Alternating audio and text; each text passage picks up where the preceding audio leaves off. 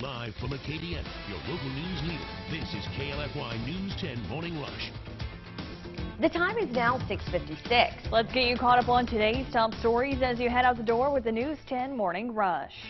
I'm Renee Allen. A man arrested in connection to the shooting along South Pierce Street in Lafayette Monday morning. The victim was taken to a hospital with a gunshot wound to the neck. Cody Pearson of Lafayette faces a charge of attempted second-degree murder. Following his arrest Sunday for battery, New Orleans Saints running back Alvin Kamara's court date has been set for March 8th. If convicted, he could face 1 to 5 years in state prison. A Jennings family escaped a weekend house fire with minor injuries. The Jennings Fire Department is encouraging residents to practice heater safety. Good morning, Acadiana. I'm News 10 Rodrika Taylor. Vermilion Parish Superintendent Tommy Byler says the school board is exploring the idea of a balanced calendar to help with students' learning loss. However, the idea will not take place for next year.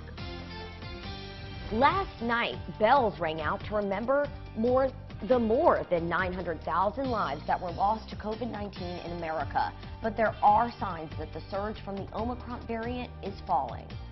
Good morning, Acadiana. I'm News 10 Talise Corville. Plans for a women's shelter are underway in St. Landry Parish. The parish is already home to the Refinery Mission, a place for men coming from jails, rehabs, or off the streets. The only one of its kind in the parish. Parish President Jesse Bellard says he hopes this new shelter can be a similar safe haven for women.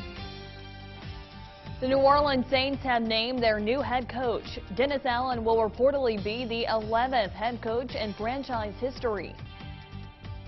The 3 items we put together today looking good. Tabbouleh, Lebanese cuisine on Ambassador Capri. Acadiana Eats Live on a Tuesday. Much more coming up all day long on KLFY News 10.